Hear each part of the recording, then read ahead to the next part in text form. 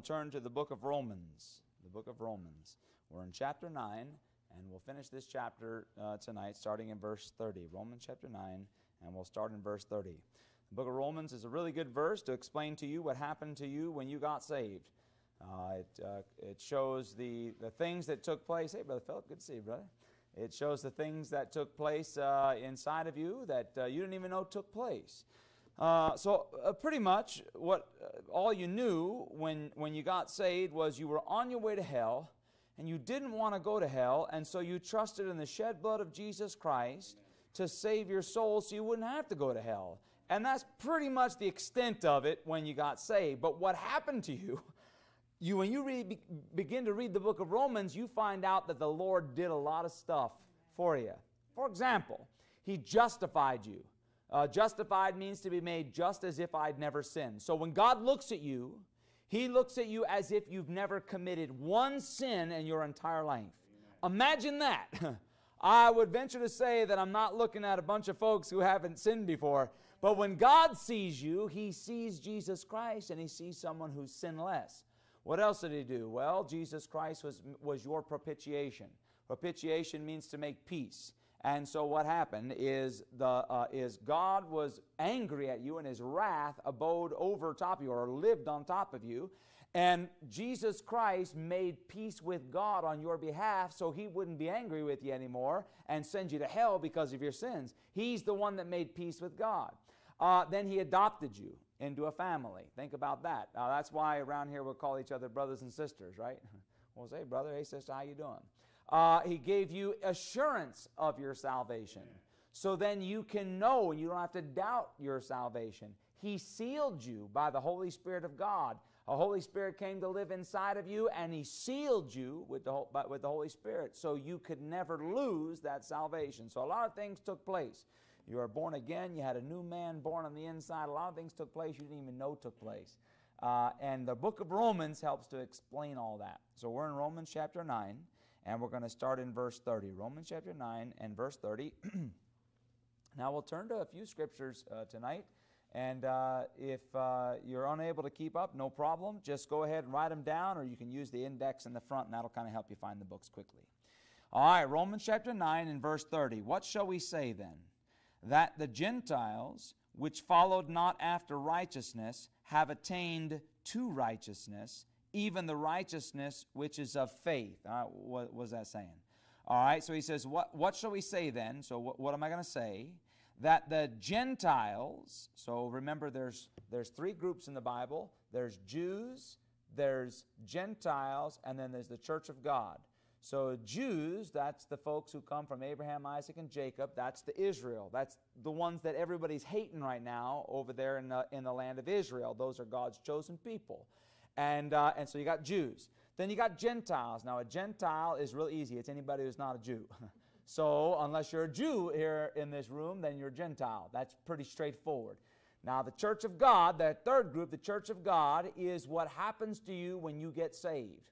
So when you get saved, you lose that identity in God's eyes. You lose that distinction as being a Jew or a Gentile. Now you're part of the church. You're part of the body of Christ. You're a saved individual. So there's three groups of people: the Jews, the Gentiles, the church of God.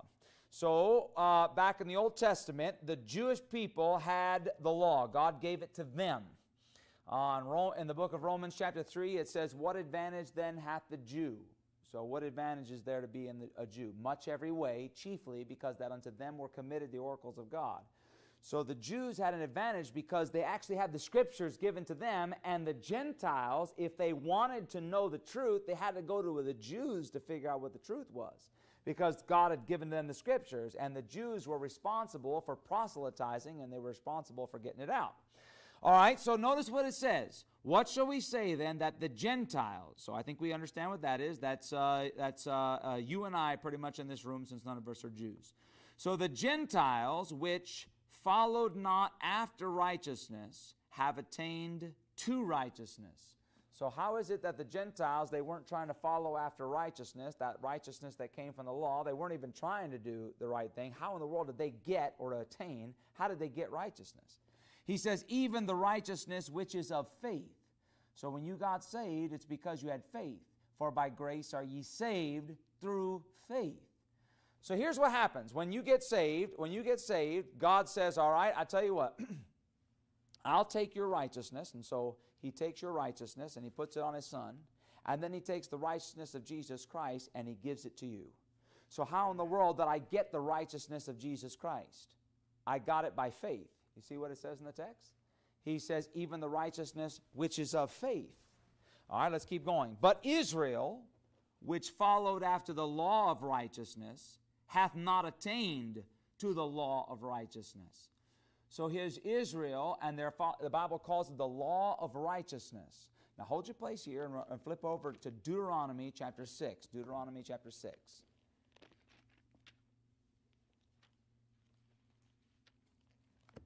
So Israel, that's those Jews. It's another name for them. Deuteronomy 6. So that's the 5th book in your Bible. Genesis, Exodus, Leviticus, Numbers, Deuteronomy.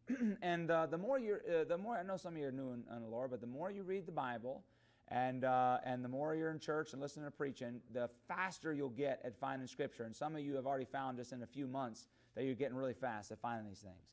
All right, Deuteronomy chapter 6, and let's look at verse 24. Deuteronomy 6:24. And the Lord commanded us to do all these statutes, to fear the Lord our God for our good always, that he might preserve us alive as it is this day. So God gave them these commandments and the statutes, like laws. And he said, it was to fear the Lord our God, and it was these things that were given to them were for their good always. Now verse 25 explains the reason why. And it shall be our righteousness, the keeping of the law that they were given. And it shall be our righteousness if we observe to do all these commandments before the Lord our God as he hath commanded us. So before Jesus Christ showed up under that Old Testament law, they were supposed to keep that thing, and if they messed up, they had to go down and make a sacrifice. But when Jesus Christ shows up, he's the Lamb of God which taketh away the sin of the world, and you don't have to make a sacrifice anymore because Jesus Christ is the ultimate sacrifice. See that? All right, let me say it a different way. So if a fella broke one of the 10 commandments, or if he broke one of the laws, he'd have to come down to the temple. And he'd come down to the temple, and he'd go to the door of the temple, and he'd have to put his hand on the animal's head. Now they would have different types of animals. Sometimes it would be a lamb. Sometimes it might be a goat or a bullock. We'll take a lamb for the sake of our illustration here. So he put his hands on the head of the lamb, and the idea was that lamb was going to bear the guilt of the sin that the man had committed. So it was almost as if he was transferring his sins onto this animal here, and then they would slit the throat of that animal, and that animal would bleed out. And then they would take that thing and they'd flay it, and they'd put it there on the altar, and they would burn that lamb. But the Bible says in the book of Hebrews that it is not possible for the blood of bulls and of goats to take away sin. So that's why they would have to come down yearly and have to make a sacrifice. As a matter of fact, all the males, I think it was from 20 to 60 years old, had to show up 3 times a year for these special feasts and sacrifices. And so it's not possible for the blood of bulls and of goats to take away sin. But one day when Jesus Christ shows up, John the Baptist points at him and he goes, "Behold the Lamb of God, which taketh away the sin of the world." So when Jesus Christ showed up, he had his blood. His blood was different than the blood of an animal's. Why was his blood different? Because his blood was God's blood. In Acts chapter 20 and verse 28, it says, "Take heed therefore to feed the church of God, which he, God, hath purchased with his own blood." The blood that Jesus Christ shed on the cross was God's blood, because Jesus is God. You see that? And so that blood is perfect. That blood is not sinful. It's sinless. Jesus didn't have Adam's blood. He had God's blood. All right, so notice in verse 25 of Deuteronomy 6, he says, "And it shall be our righteousness, if we observe to do all these commandments before the Lord our God." So they were to observe the commandments. And this is called the righteousness which is of the law. Now this righteousness which is of the law, it's called our righteousness. It's a personal righteousness, and it does not equate to the righteousness of Jesus Christ. So now, if you keep that in mind of what the Jews are trying to do, they're trying to keep the law of righteousness, but they haven't attained unto righteousness. So go back over to Romans chapter 9. He says, but Israel, which followed after the law of righteousness, hath not attained to the law of righteousness. Wherefore? In other words, how come? How come they didn't get this law, attain this righteousness like the Gentiles did? Because they sought it not of faith, but as it were by the works of the law. Now here's what's interesting is the Jews had that law back in the Old Testament, but as time went on, they weren't even keeping the law. They were keeping their interpretation of what they thought the law said. Go over to Mark chapter 7 and you'll see what I'm talking about. Mark 7. How many ever heard somebody say, well, that's just your interpretation? You ever heard that? Yeah. And, you know, for a lot of folks, that's what they do. They give their interpretation of the Scriptures. But here's the thing. The Bible says no prophecy of the Scripture is of any private interpretation. So in other words, if you're reading the Scripture and I'm reading the Scripture, I shouldn't come up with something different than you come up with, because it's got to go by what does it say.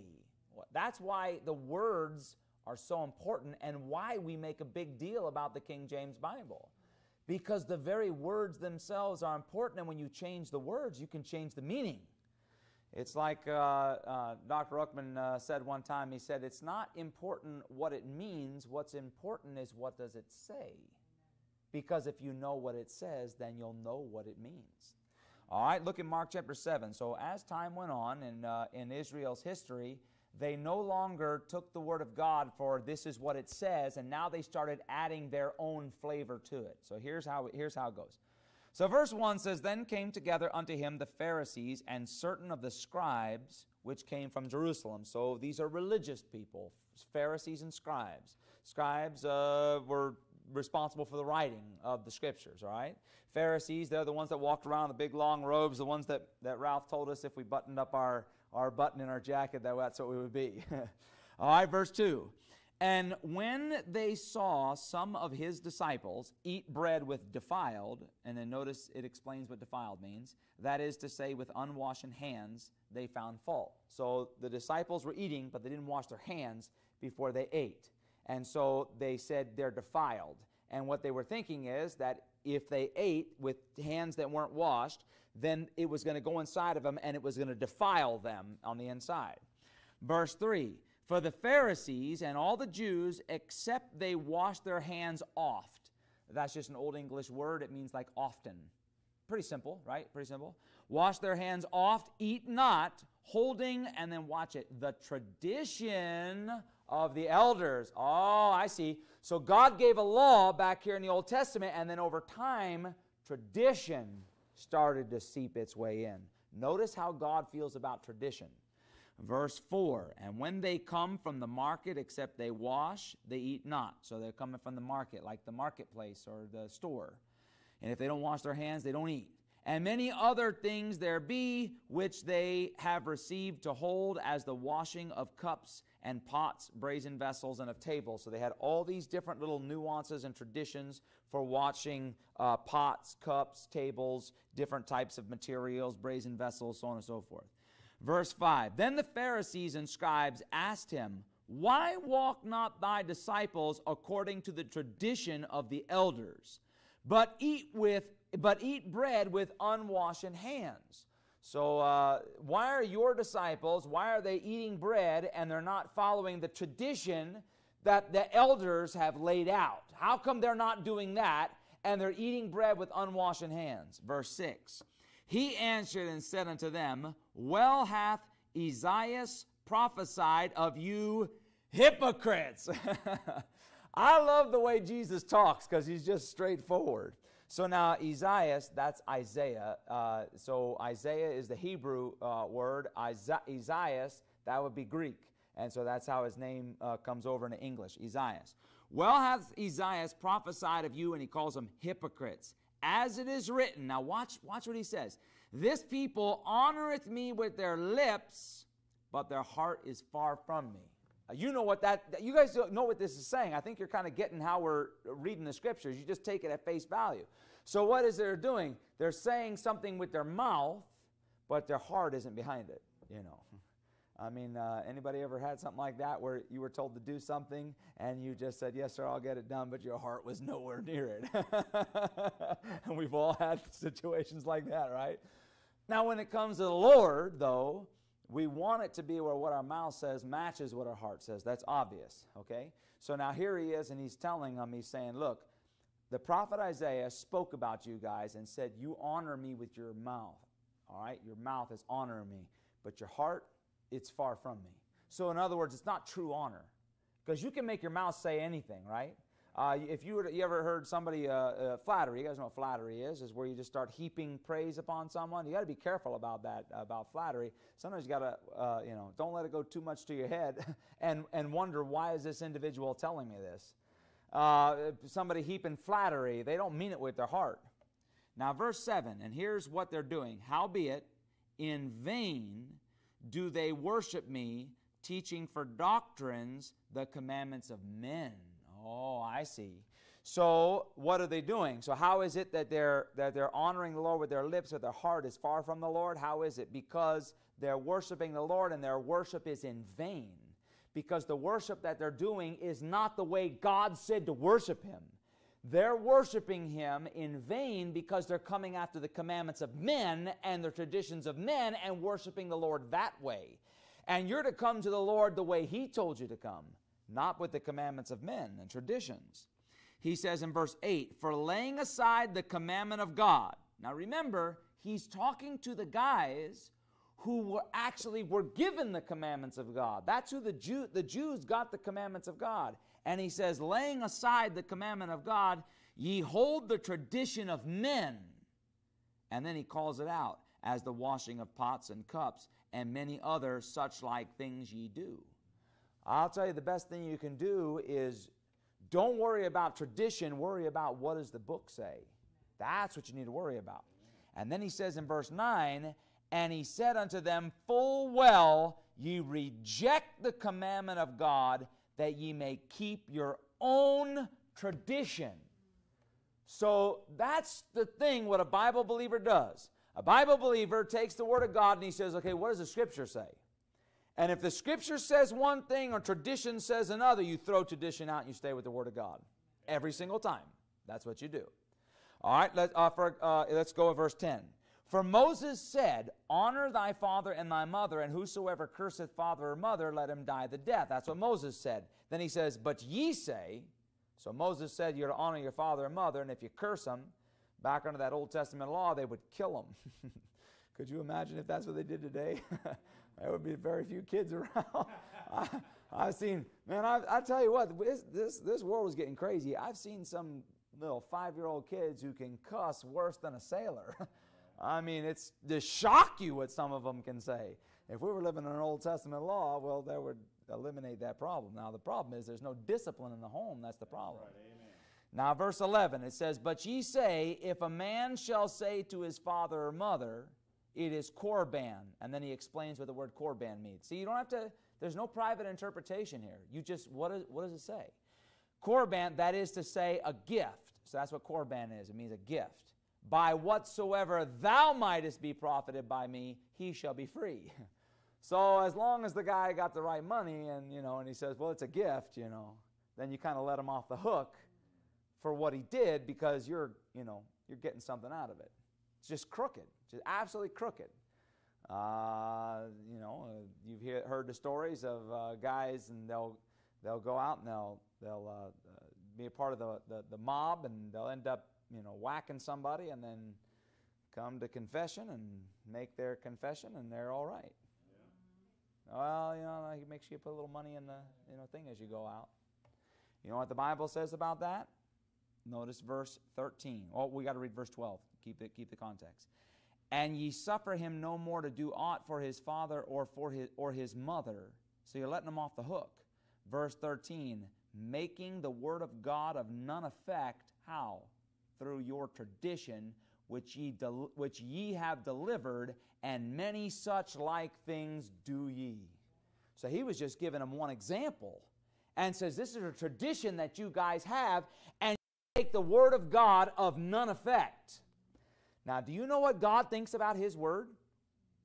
He thinks very highly of His Word. Take your Bible, cut it in half, go to Psalms, the book of Psalms, and I think it's Psalm 139 that I want.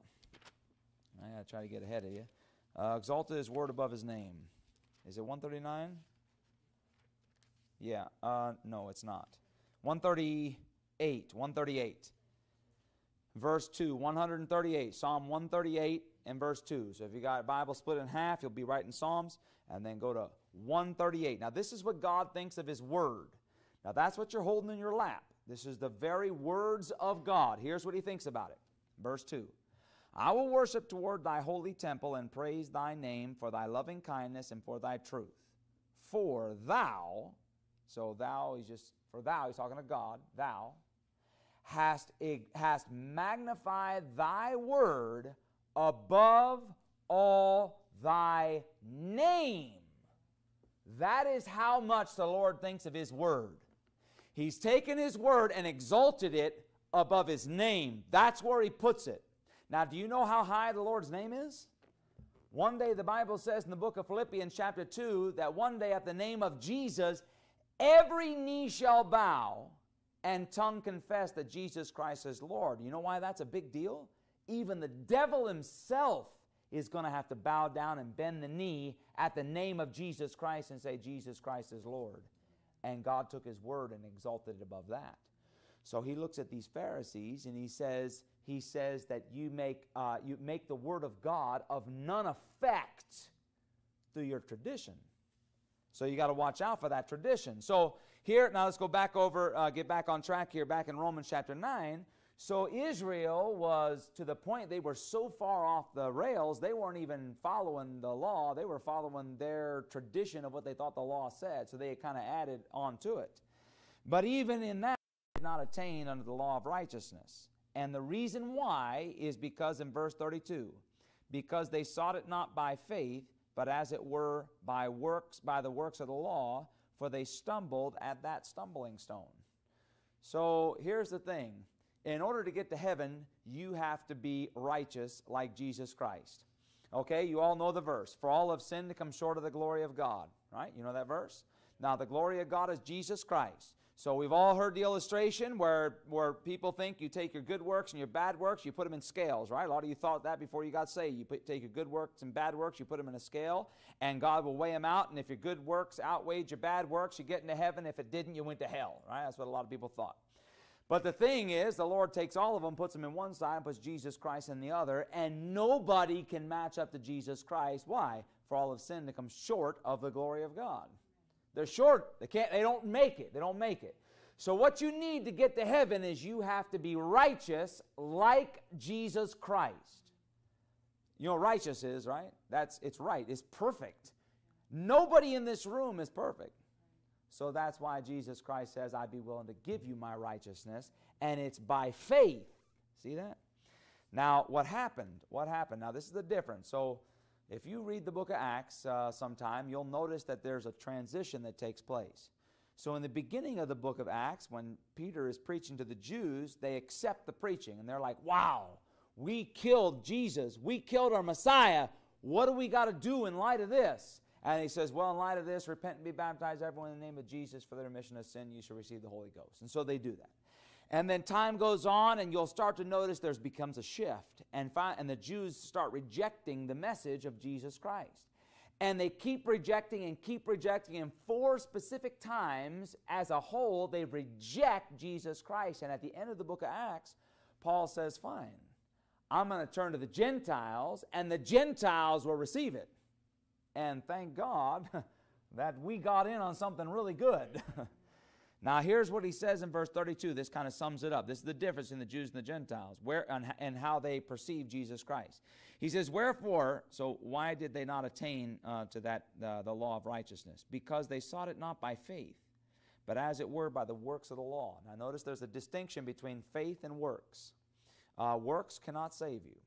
If you try to be a good person to go to heaven, you'll never make it, because nobody is as good as Jesus Christ. So you must get saved by faith. Bible says, for by grace ye are saved through faith. See that? Through faith. What is faith? Faith is you believing in something that you cannot see, but you've got evidence that it is there. The Bible puts it like this: faith is the substance of things hoped for, the evidence of things not seen. All right, verse 32, wherefore, because they sought it not by faith, but as it were by the works of the law. For they stumbled at that stumbling stone. All right, what's the stumbling stone that they stumbled at? As it is written, behold, I lay in Sion a stumbling stone and a rock of offense, and whosoever believeth on him, that's that stumbling stone and rock of offense, shall not be ashamed. All right, so there was a stumbling stone that was put in front of these Jews, and they stumbled at it. It became a stumbling stone. You guys know to stumble, it's like to trip. And they tripped over it. It bothered them. They couldn't get over this thing. But it says it was a stumbling stone and a rock of offense, and whosoever believeth on him. The antecedent to the word him is the stumbling stone and rock of offense. Whosoever believeth on him shall not be ashamed. All right, let's go ahead. This is a makeup of two different verses. Go to Isaiah 28 and Isaiah 8. We'll take them one at a time. We'll start with Isaiah 28. Isaiah 28.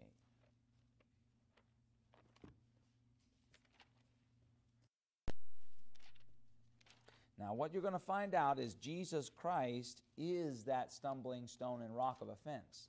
So if you try to talk to a Jew today and try to talk to him about Jesus, he's going to have a hard time with that. They don't want to believe that Jesus is the Messiah. All right, Isaiah, and we're in Isaiah 28. Isaiah 28. So this passage that we read over in Romans is a combination of two verses, Isaiah 28 and Isaiah 8. Did I tell you 28 first? Okay, good. That's what we'll go to, Isaiah 28 and verse 16. Therefore, thus saith the Lord God, behold, I lay in Zion. And that's, you saw it in the New Testament with an S, Sion. So Zion and Sion are the same thing. Behold, I lay in Zion for a foundation, a stone, a tried stone, a precious cornerstone, a sure foundation. He that believeth shall not make haste. Now, in the New Testament, it says, he that believeth on him shall not be ashamed. All right, verse 17, judgment also will I lay to the line, and righteousness to the plummet, and the hail shall sweep away the refuge of lies, and water shall overflow the hiding place. So notice the Lord says in verse 16, he's going to lay in Zion for a foundation, a stone. It's called a tried stone, a precious cornerstone. Now hold your place here and go over to Isaiah chapter 8. Isaiah 8. So notice talking about the stone. And now you're going to see the stone of stumbling and rock of offense that you read about. So Isaiah chapter 8, and we'll start in verse 14. Isaiah 8 and verse 14. And he shall be for a sanctuary, but for a stone of stumbling and for a rock of offense to both the houses of Israel. Well, who's the he that's going to be a sanctuary and a stone of stumbling and a rock? Who is it? Well, let's back up to verse 13. Sanctify the Lord of hosts himself, and let him, the Lord of hosts, be your fear, and let him, the Lord of hosts, be your dread. And he, the Lord of hosts, shall be for a sanctuary, but for a stone of stumbling and for a rock of offense to both the houses of Israel. So the one who is going to be the stone of stumbling and a rock of offense, or even a sanctuary, was the Lord of hosts. So how do we explain that? Well, to some he's a sanctuary, but to some he's a stone of stumbling and he's a rock of offense. So how is he a sanctuary? The name of the Lord is a strong tower. The righteous runneth into it and is safe. There's going to come a time in your life where the only one who's going to be able to help you is the Lord. And you're going to run to him for help. You're going to need to. And you know what he is? He's a sanctuary. But you know what he is for other folks? They don't want to go to him. And he's a stone of stumbling and a rock of offense. But notice what he calls him here, the Lord of hosts. And that's what he's called. Now, you'll want to, in one hand, you have Isaiah. Get some markers if you need to so you can look back. Okay, I want to have you see them all. Now, you have Isaiah 8, Isaiah 28. You've got Romans chapter 9. Now go over to 1 Peter chapter 2. 1 Peter 2. Giving you your biblical exercise tonight. Now, the more you stay in the book, the easier it'll get. 1 Peter chapter 2. So in the Old Testament, when we read in Isaiah chapter 8, the stone of stumbling and the rock of offense was the Lord of hosts. Now let's go to 1 Peter chapter 2 and verse 6. Wherefore also it is contained in the Scriptures, Behold, I lay in Sion a chief cornerstone, elect, precious, and he that believeth on him shall not be confounded.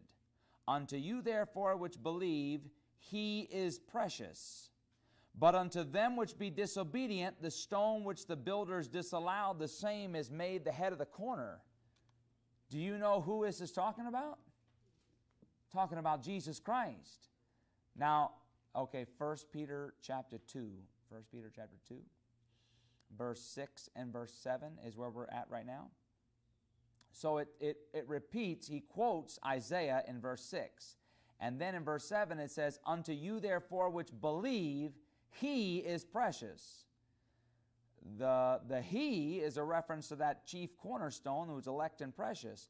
But unto them which be disobedient, the stone which the builders disallowed, the same is made the head of the corner. You know who that is? That's Jesus Christ.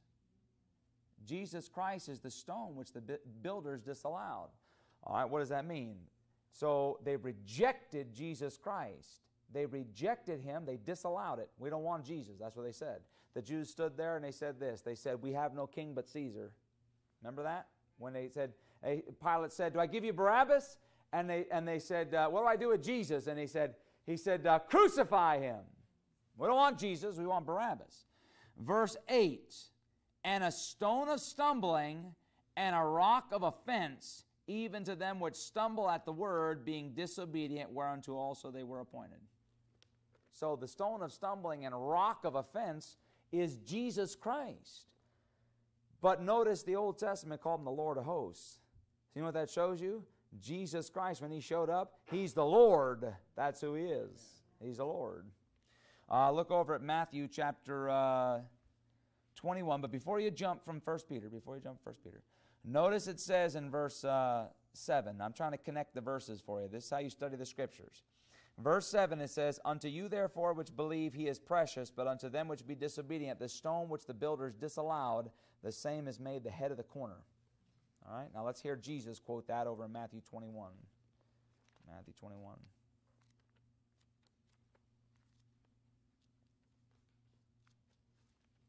We're almost done.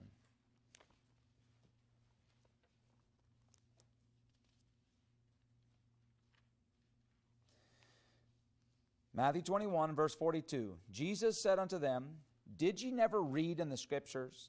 And that usually was their problem. They weren't Bible readers. Did ye never read in the Scriptures, the stone which the builders rejected, the same has become the head of the corner? So he's talking about himself. It's kind of like this. When Jesus Christ looked at Peter, he said, Thou art Peter, and upon this rock I'll build my church. Now many people teach that the rock that the church was built upon was Peter, but the rock, according to the Scriptures, was Jesus Christ. You already saw that. Jesus Christ was a stone of stumbling and rock of offense. So here's how you have to, this is visual, you have to watch. So he goes like this. He looks at Peter and he points to Peter and he goes, Thou art Peter. And then he says, And upon this rock, pointing to himself, I'll build my church. It's like he stood there and he said, I am the bread of heaven. This is the bread that came down from heaven. He pointed to himself. So he points at Peter, thou art Peter, and upon this rock, talking about himself, I'll build the church. So the church wasn't built on Peter. The church was built on Jesus Christ. See, Jesus Christ is the foundation. The Bible says, other foundation can no man lay than that which is laid, which is Jesus Christ. I mean, remember that illustration where there were two guys. One was foolish and one was wise. The foolish built his house upon the sand, and the other one built his house upon the rock. You remember this, right? And we have the song that you sang in Sunday school, and the rains came down and the floods came up. The rains came down and the floods, right? You remember that? And then what happened? The house on the sand went flat, like that, right? And so when splat or flat, it crushed, all right? It went down. But the one on the rock, but the house on the rock stood firm, right? That's how it goes, all right? Now I'm all questioning myself, get the song right. And so then we finish that thing by saying, now build your house on the Lord Jesus Christ. Build your house on the Lord Jesus Christ. Because Jesus Christ is the rock. And He is the foundation. And that is the starting point. The starting point is receiving Jesus Christ as your personal Lord and Savior. That's the starting point. All right, let's go ahead and finish this thing up here. So notice Jesus tells them, He talks about Himself, the stone which the builders rejected, the same has become the head of the corner. This is the Lord's doing, and it is marvelous in our eyes. Therefore said I unto you, the kingdom of God shall be taken from you and given to a nation, bringing forth the fruits thereof. So He's talking to the Jews. And so prophetically speaking, He says the kingdom of God is going to be taken from you, and it's going to be given to a nation that will accept it. That's the Gentiles. That's what we're reading about in Romans chapter 9. Is it all starting to make sense and start to click now? All right, verse 44, and whosoever shall fall on this stone shall be broken. How could they fall on the stone? Well, it's a stone of stumbling, so they're tripping over it. But on whomsoever it shall fall, so the stone falls on it, on them, it will grind into powder. Now, we don't have time to get into it tonight, but if you match this up with the book of Daniel, you'll find there's an image in the book of Daniel. And all of a sudden, a stone made without hands comes and hits that image in the feet and takes and just explodes that thing and grinds it to powder. And that stone is Jesus Christ. And that has to do with the second coming of Christ. And when He comes back, boom, He blows the whole thing up. So whoever trips on it, stumbles on it, falls on it, they'll be broken. That's the first coming of Christ. He's a stone of stumbling and rock of offense. But on whomsoever it shall fall, that's the second coming of Christ. It'll grind into powder. You see how you have the first and second coming in that one verse? All right, now let's go back over here to our text. Now there's, I know I told you to have a lot of passages. Sorry about that. So I want to, so if you have First Peter, if you don't have them, don't worry, because I'm just going to kind of run through this really quick and then we'll be done. So in Romans chapter 9 and verse 33, he says, as it is written, behold, I lay in Sion a stumbling stone and rock of offense. And it's clear who that is now, right? You know who that is. That's Jesus Christ. And whosoever believeth on Him. Well, now I know what it's talking about. Because in the verse, the him is referring to the stone of stumbling and a rock of offense. And when you compare Scripture with Scripture, you know who that is. It's Jesus Christ. You see, there's a difference from believing in Jesus versus believing on Jesus. To believe in something is to believe in its existence. To believe on it is to trust it. So, for example, I can believe in this piano bench. I believe this is a fantastic piano bench. It's a great piano bench, wonderful piano bench. To believe on it is to trust it. See that? So what happened? When I got saved, I believed on the Lord Jesus Christ. I put my faith and trust in Him that He could save me and I wouldn't go to hell. And the truth is, if He can't save me, nobody can. There was a preacher one time, and he would go preach a meeting, and after we get done preaching this meeting, the pastor's wife would come to him and say, I'm doubting my salvation. So he'd run over some verse on eternal security with her. And we get things settled, and then he'd come back later, and she still had problem with it. And another meeting, and she would still have problem with it. And one day he would run over the verses, and one day he's coming done with the meeting, and he thought they had gotten it all squared away. And as the preacher is driving him to the airport, he looks behind him, and there lights flashing, honking the horn. It was the preacher's wife, and they pulled him over, and she said, "I just got to know. I'm doubting my salvation. I don't know if I'm going to heaven, please." And finally, the preacher got a little frustrated, and he said, "Well, sis, what are you trusting in?" And she says, "Well, I know what you're going to want me to say, and I know what the answer is." He says, "I didn't ask you that. What are you trusting in to get you to heaven?" She says, "Well, I know what I should say." No. What are you trusting in to get you to heaven? And she said, "Well, I'm trusting in the blood of Jesus Christ." And he says, "Well, I got bad news for you, sister." She said, "What? What's the bad news?" And he said, "You couldn't go to hell if you tried." Boy, isn't that a blessing? You see, look, if I could lose my salvation, I would have lost it. I mean, look, man, if you've known everything I've done since I've gotten saved, just the thoughts I've had in my head, man, you wouldn't even be here listening to me preach. But I thank God that He kept me saved. Amen. I thank God for that. All right, now look at our text here. It says, "And whosoever believeth on Him shall not be ashamed." See how it says that at the end of verse 33? Now, real quick, I'll make this fast. Over in the book of Isaiah, because I want to get us out right on the top of the hour. In the book of Isaiah, it says, whosoever believeth on him shall not make haste. Here it says, whosoever believeth on him shall not be ashamed. And in the book of Peter, it says, whosoever believeth on him shall not be confounded. So haste, ashamed, confounded. These are three things. Now the context of Isaiah chapter 28 deals with the tribulation. And in that thing, the Jews make a covenant with death and hell, and there's this terror that comes after them, but some of them don't. And some of them don't make a covenant with death and hell. Instead, they believe on Jesus, and in doing so, when that terror comes after them, the ones that believed on Jesus, they don't have to make haste, they don't have to run from it. Now, spiritually speaking, you cannot hasten fast enough to get saved. If you're lost, you want to get saved now just as fast as you possibly can. Don't wait. I remember I've talked with some folks, and man, they'll hear it, and they'll say, yeah, I know, I want to get saved. But they just, they'll kind of wait, and they'll put it off. Don't wait, man. Get saved as fast as you can. Now, that's number one. Number two, it says in the text, whosoever believeth on him shall not be ashamed. It says it again, if you hop across the page in verse 11 of chapter 10, for the scripture saith, whosoever believeth on him shall not be ashamed. Now, the context has to do with one day you're going to stand before a judgment. And when you stand before a judgment, when you see people pitched off into hell, you won't have to be ashamed for trusting Jesus Christ as your personal Lord and Savior. You may be ashamed of a lot of other things you've done in this life, and you may have some regrets and not want anybody to know about it, but believing on Jesus Christ is not one of those things you have to be ashamed about. And then the last one talked about, he that believeth on him shall not be confounded. To be confounded, like where you don't know, where you're kind of mentally unsure, you don't know about it. Look, as a Christian, you can have assurance of where you're going when you die, not because of anything you did, but because of what Jesus Christ did. The last thing Jesus said when he was on the cross was, it is finished. We like to sing the song, Jesus paid it all to him I owe. Sin hath left a crimson stain, but he washed me white as snow.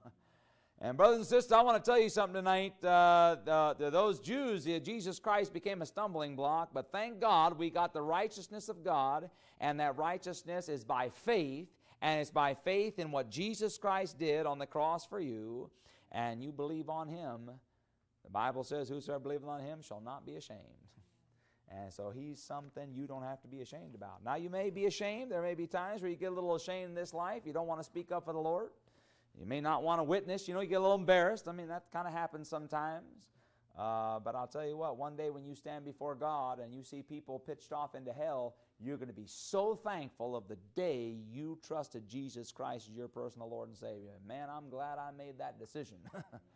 And that's why we got to keep on telling people about the Lord and witnessing to them and putting tracts out. And hopefully we can get some more folks to make that same decision in Christ.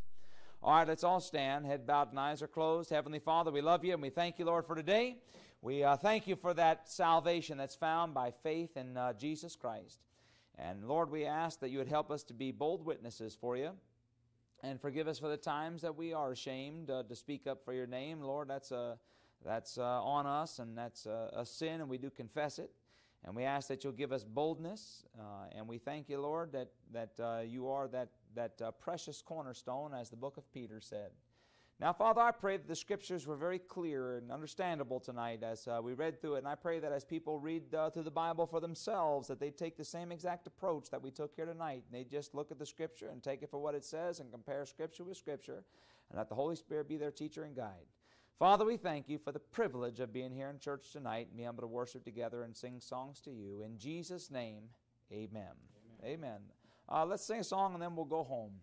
I'm in the red book, the red hymnal, and that song I said at the very end, Jesus paid it all.